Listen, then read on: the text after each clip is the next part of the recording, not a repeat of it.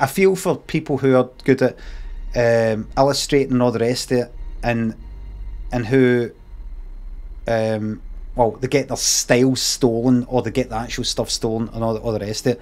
I get that, but there's a kind of feeling of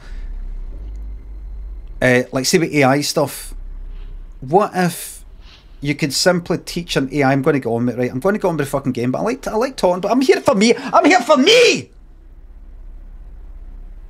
I told you 2023, it's all about me. People rushing on, oh, I want to talk about something, but I can't, because they want me to play the game. Oh, fuck off. Take a hike.